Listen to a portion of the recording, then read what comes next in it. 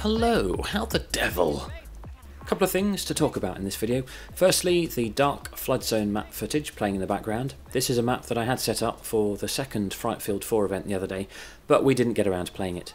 Floodzone isn't everyone's cup of tea, I guess, but I usually enjoy games on it, and it seems to suit the transition into the darker environments pretty well. There are some nice illuminated interiors, as well as some well-lit and some not so well-lit alleyways. I think ideally the park at the Chinese end of the map could benefit from additional illumination from the path lights to balance it up with the well-lit car park at the US end. It's also quite fun to use the cover of darkness to duck between the pillars that support the highway overhead. Flashlights and tracer rounds zipping around down there look pretty awesome. I hope they consider it amongst the possible night maps. The second thing I wanted to do was just recap where we're at with the night maps in general.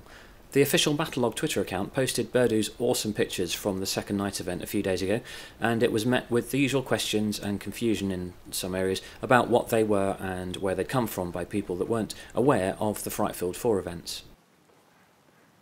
Frightfield 4, as I've called it, is a community project I'd set up to test night maps with trusted players to actually see and feel how gameplay ran in the dark.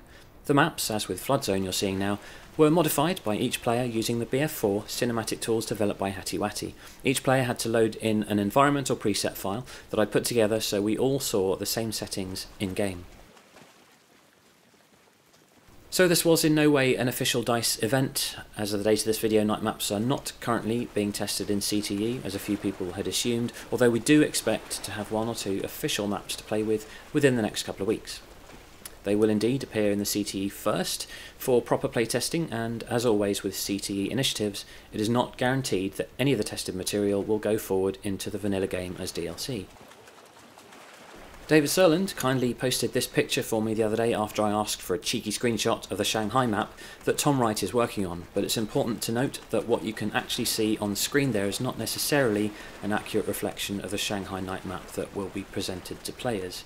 It's obviously a work in progress. Tom is the senior lighting artist at DICE, and he's working on the official night maps project on his own, but having spoken to him, I do know that he's pushing for proper nighttime environments and not the blue-tinted examples of night maps we've seen in BF3.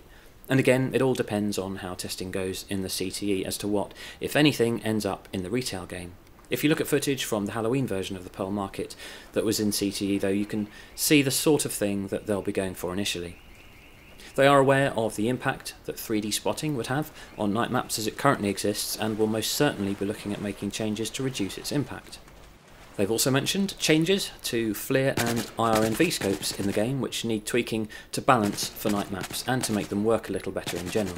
David Serland has also mentioned in passing that there are indeed other unannounced goodies that will go well with night and dark environments. All in all, it's a pretty exciting proposition, and if you've got premium for BF4 and an interest in helping the developers test this and more in-game initiatives, you should definitely look at downloading the CTE client and get stuck in.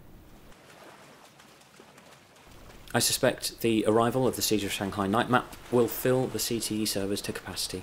I fully intend to be the first in the server when the patch drops. That's all for now, I think. I still plan on cinematic tools tutorials for setting up night maps to experiment with yourself, but that needs to be done right because it's quite an involved process if you've never used the tools before. Bye for now!